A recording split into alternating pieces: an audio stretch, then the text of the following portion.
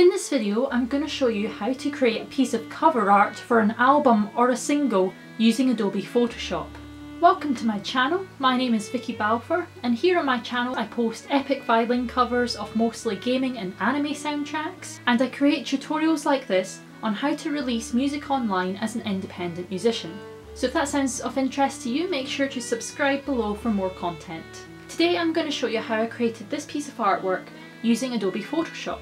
You're going to learn how to make object selections, how to move, rotate and resize objects, how to tweak things like the brightness and colour of an image, how to add text, and finally how to export your image. If you're interested in getting Adobe Photoshop, I have an affiliate link in the description below where you can find out more, get a subscription, or even try out a free trial. Or you might be interested in getting the whole Adobe Creative Cloud subscription, which includes all the different Adobe software, such as Adobe Premiere Pro, which is what I use to edit my music videos. And you can check out my tutorial here on how to edit together a music video. Brilliant software, would highly recommend it. Right, let's get on to the tutorial. So, getting started in Photoshop. So I've opened up Adobe Photoshop here. You can start by either dragging and dropping an image file you'd like to work on here in the centre, and it will automatically create a project which has the same dimensions and resolution as the image you are importing. Or if you want to specify the dimensions, then you want to go here to create new.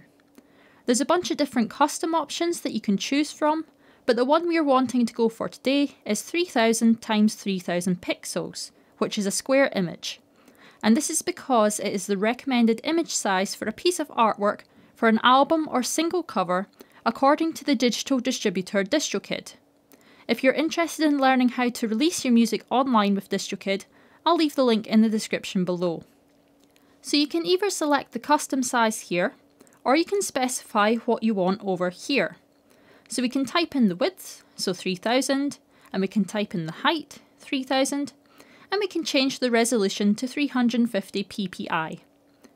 We can also change the bitrate if we want, up to 16-bit for the RGB colour, but you don't want to go any higher than that because some of the features will not be available for editing otherwise.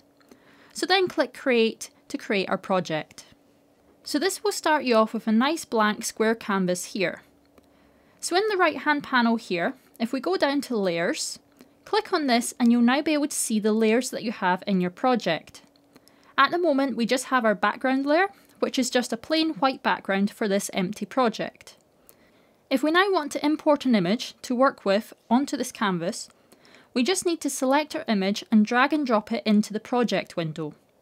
So now we have our image. And when you first import an image, you will be able to resize it using these handles here. Once you've got the right size that you want, we just go to the toolbar on the left hand side here, and then select the Move tool here. Now you will see that we have this second layer here. The little eye symbol, we can then click on this to hide the layer, and we can click on it to unhide the layer again. Whichever layer is on top here in this panel will be the layer which is in front of everything else in your project window. So the first thing we're going to do today is we're going to make a selection. I just want the violin out of this image. I don't want the background. So I want to cut out this violin. So we first of all need to make sure that we are selected on the layer here. And then we want to go to this tool here.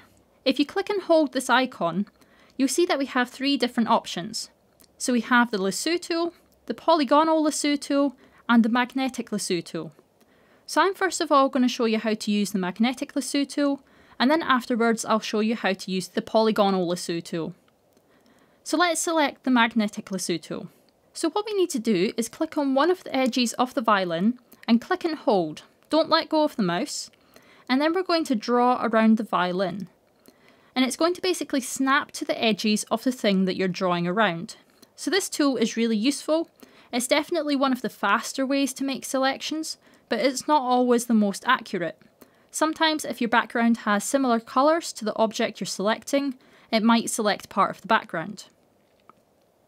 So once you get back to the start, let go or double click, and you will now have this selected area. To just cut out this area, what we need to do is we need to right click and we want to go to Layer via Copy. This is going to create a new layer which is only this area that we've cut out. So if we now hide the original layer with the full image, we can now see the layer that we've cut out. And as you can see, there are some quite messy bits around here because the selection has not been perfect. So if you want to zoom in to look at these, you can either go down to your magnifying glass in the toolbar here to select the zoom tool and then click on the image to zoom in, or you can do Ctrl+ to zoom in and Ctrl- to zoom out. So you can see this is a little bit messy here, and if we go up to the top, you can see we've sort of missed the side of the violin here. So the magnetic lasso tool can certainly be useful for some things. It can make selections quicker, but it's not always super accurate. So let's just hide this layer for just now, and let's uncover the original layer. This time I'm going to show you how to use the polygonal lasso tool. So this time I'm going to zoom into the image so that I can see clearly what I'm doing, so Ctrl+ to zoom in. So let's start at the same point on the violin again. Now for this one you click, go along to the next point and then click again. This time you're not holding and dragging. You're basically clicking around the whole edge of the object that you want to select. And as you can imagine, this takes much longer, but it is much more accurate. It can be quite a pain for objects with lots of curved edges, but it's really great for objects with straight edges. Now because you're zoomed in, if you just drag your mouse down without clicking, the image will automatically scroll down so you can see it.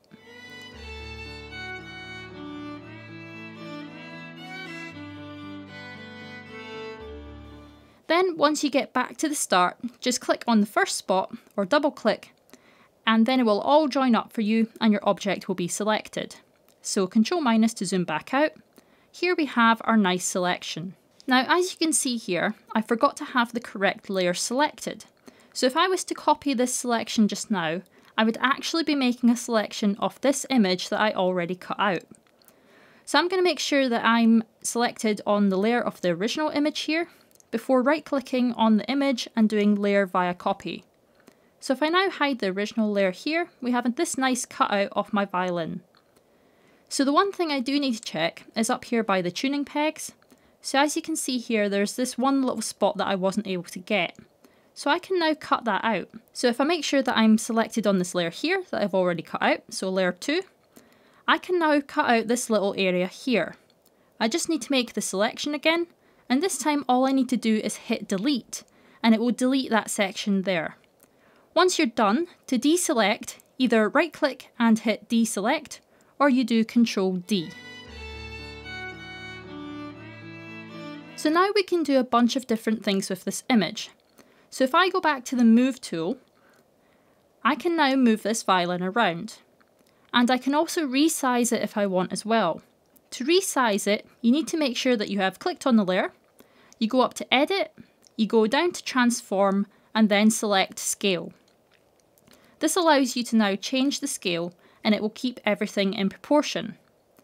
And if you then wanted to rotate the image, you go back to Edit, Transform, and this time select Rotate. So if you now hover your mouse over one of the corners, you can click and drag to rotate your image. And then once you're done, just go back to your Move tool. So I'm just going to undo that just now and hide this layer, and we're going to come back to that later. And I'm going to delete this messy one here. So to delete a layer, just right click on it and select Delete Layer. If you wanted to duplicate the layer, you also have that option here too, but I'm just going to delete this one. So now I'm going to import my next image that I want to use. So here we have my other violin, and now I'm going to make a selection of this violin here using the polygonal lasso tool.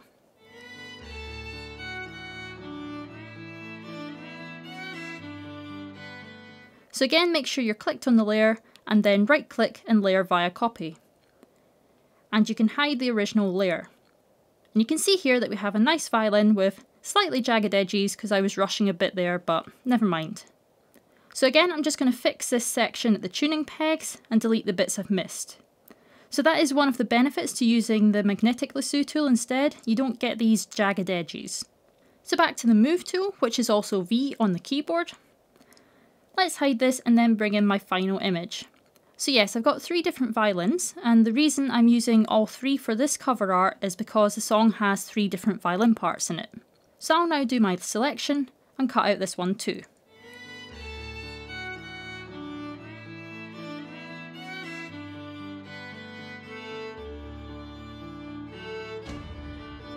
So you can move these layers here by clicking and dragging to reorder them. So I'm going to move my cutout violins and let's make them all visible. So I can now move these about and you'll see that this layer that is at the top here is the layer which is going to be on the top in your project. So if I wanted the purple violin to be on the top, I would drag that up here. But I think I'll put this one in the middle. So I can now resize, rotate and position these where I would like them to on the page. So remember, you go to Edit, Transform and Scale to change the size, or to rotate if you want to rotate the image.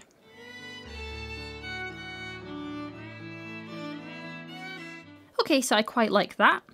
So now what I'm going to do is I'm going to choose the background. I don't want a plain white background. So I have a couple of different options I'm going to try. The first is adding in a black background. So this is just a black square image that I created in PowerPoint. Let's resize this so it fits. Move tool to deselect. And then I'm going to drag this layer down so that it's behind the violins. Now I think I'd like to shift these violins down a bit. So what I can do is I can click on the first layer, hold the shift key, and then click on the last layer to select all three of them. And this allows me to move all three at the same time. So I can now move these down and have it more central. And then the other background option I have is the Scottish flag, which I also made in PowerPoint. So if I just stretch this to fit, and then I can put this in front of the black background. So I can hide this layer to bring back the black background, or I can unhide it to have the flag background. I quite like the flag, so I'm going to leave it like that for just now. Next, I would like to brighten up the photos of my violin. So let's select this top layer here. Now we have a bunch of different adjustment layers here that we can use. So if I select the brightness contrast one, I now get this little pop-up box where I can tweak the brightness and contrast. This will affect every single layer below this unless you click this button here. This makes the adjustment layer only affect the one layer which is below it. So I'm going to select this so that I'm only affecting the middle violin. So I'm going to increase the brightness a bit, and then you can also change the contrast as well if you like. Other things which you can do is you can change the colour balance, for example. Again, you can make it so it just affects the one layer. And this allows you to tweak all these different colours. So you can have more blue in your image if you wanted, or more yellow.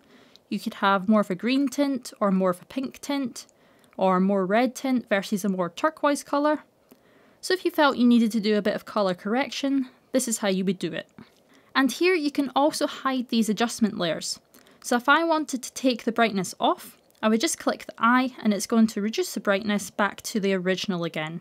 So you can also copy this layer by hitting Ctrl+C, and then you can select another layer to paste it onto and hit Ctrl+V to paste.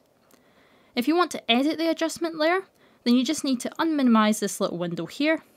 And then if you want to make the effect specific to the layer, you need to click this button.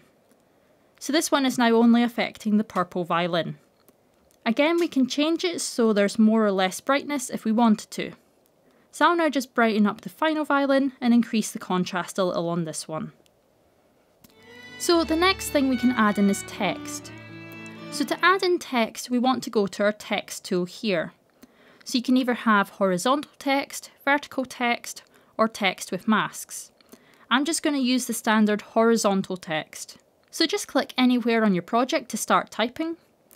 It will be quite large if previously you were using a bigger document, so don't worry about that, you can change the size. So I'm going to type in the name of the song, which is Auld Lang Syne. I'm going to click off it, and then first of all I'm going to fix the size of the text.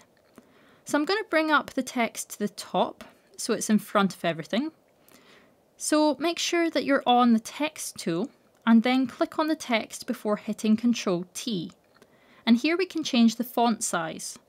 So Ctrl+A to select all, and then we can type in a new size and hit enter. So it's still a bit big there. The second way that you can change the font size is by going back to Edit, Transform and Scale, and then we can resize the text visually. Now you can change the colour of the font here, so let's try having it white. You can see it's disappearing into the background here. So if we now go to the Layer tab at the top here, Layer Style, and then down to Drop Shadow, this allows us to add a shadow to the text. So the three main parameters you can change here is the distance from text, So you could have it really far away if you want it. I always have it directly behind the text. You can change the spread of the text. This is how dispersed the shadow is. And then you can change the size as well. Once you're happy with it, hit OK. And if you want to change the drop shadow again, your drop shadow effect is down here. So you just double click on this to open it back up. And you can also hide the effect if you don't want the effect on, and unhide it again by clicking the little eye symbol. You can also change the font of the text as well. So go back to your text tool or click T on the keyboard. Click on your text and Ctrl A to select it all. And then you can select your font type here. I always use Copperplate Gothic Bold. It's the font I've been using for my brand, and so I'm going to stick with that. And you can also change, for example, the alignment. So I have mine centered. You can have it left aligned or right aligned. So I'm actually going to right click and duplicate this layer. And for this second text layer, I'm going to have my name. And I want to make my name smaller than the text here. So again, edit, transform and scale. And then I'll change the scale until the text is the size I want it. And then I spend forever deciding what colour I should use for the font, and then end up resizing it once more.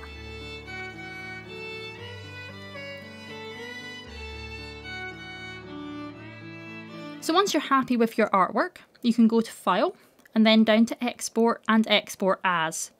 This will bring up your export window here.